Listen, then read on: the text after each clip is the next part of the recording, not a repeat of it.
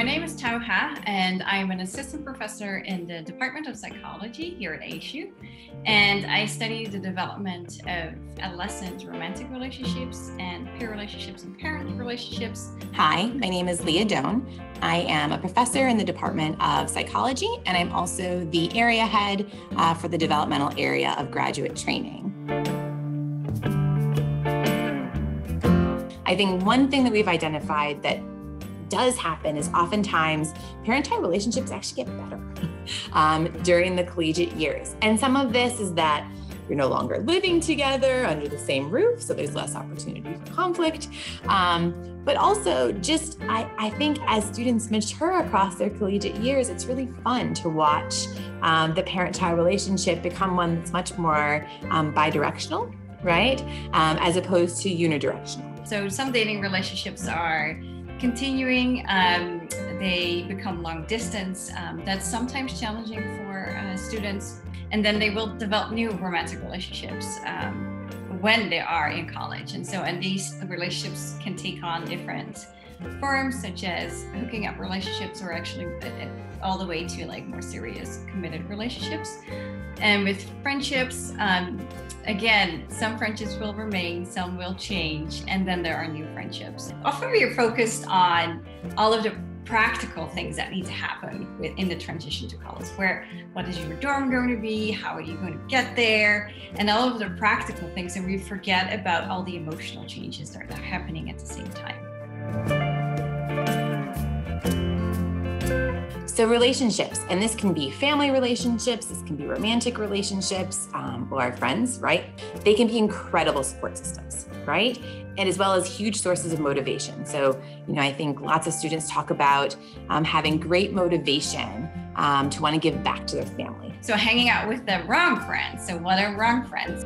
You go out and you drink a lot and you spend most of your time not studying. And so that is an example of how friendships are actually not benefiting academics. Relationships can also be forms of stress. And so what's really important to acknowledge is that relationships that are particularly demanding or conflict-ridden can affect student achievement in the classroom. And so thinking about the conflicts or demands you might be placing on your student, or that the student is experiencing with a romantic partner or with a friend, and helping them find resources to help them resolve those so that it doesn't affect their academics. Because this is, relationships really can affect our emotions and our ability to concentrate and focus in. And so knowing the questions to ask to make sure that the relationships are healthy and promoting the student's well-being, whether it's a parent's personal relationship with the child or a relationship they're hearing about that their child has with others on campus.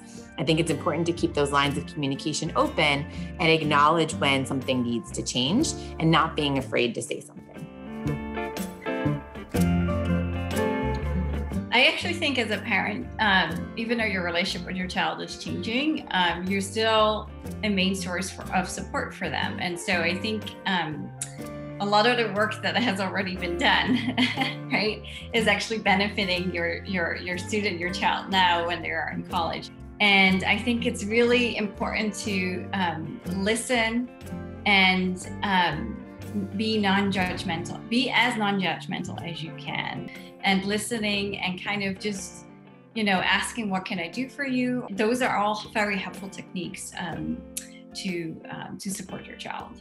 So I think for parents, it's actually having a conversation about the change that likely will happen, to hear the student's perspective on it, which sounds weird and uncomfortable sometimes. But I think having a dialogue about an anticipation of how the relationship might change, and what the child wants from the relationship, and what you as a parent want from the relationship is really important. But I think it's important to not get over-involved when it's not necessary. Another scenario that a lot of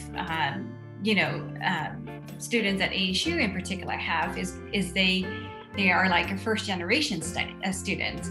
And their parents actually don't know anything about what's going on in college because they haven't been to college themselves. They don't speak the language. Well, just realize you're still really, really important in the life of your child.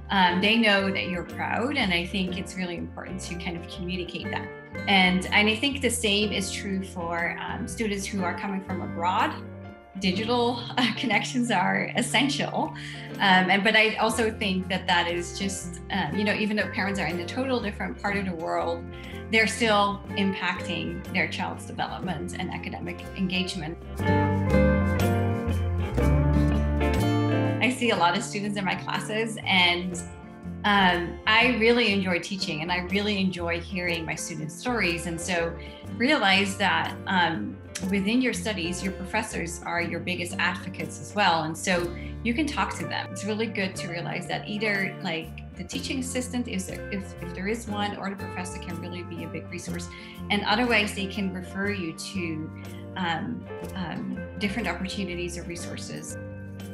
So ASU has a lot of resources. So as students are facing some of these challenges and challenges in relationships, this can be a lot emotionally for them, but also emotionally for the parents. So things like health services and counseling services is a great place to start. And oftentimes it might even just take 1 or 2 sessions to just be able to verbalize the anxiety and come up with strategies of how to deal with those particular emotions that they're having. So whether that's joining a new club or finding others who have other common interests, there's so many clubs at ASU, and I feel like it's such a broad community that students likely will be able to find like-minded others to be able to build new relationships if others come to an end.